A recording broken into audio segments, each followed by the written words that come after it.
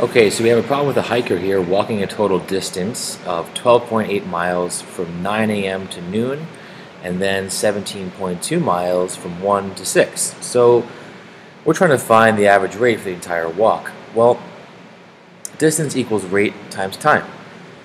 And likewise, if you're trying to find the rate, that equals distance divided by time, right? It's inverse operations there.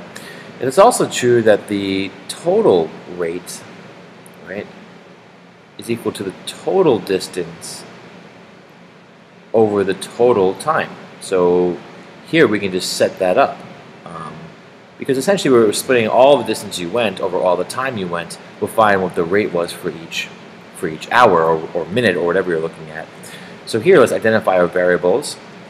Our distance will be the two distances added together, 12.8 plus 17.2, and 12 and 17 is 29, and 0.8 and 0.2 is 1, so we get 30 miles.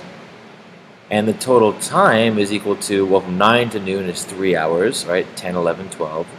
3 hours plus the 5 hours from 1 to 6, that's 8 hours.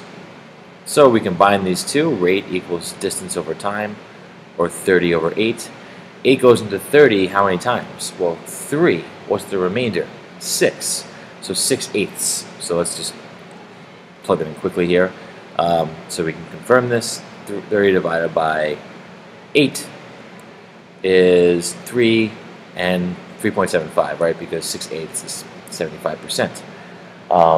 Right? Because 6/8, if you reduce it, 2 goes into 6 3 times and 8 4 times. So 3.75, our answer is choice 1. That's our average speed.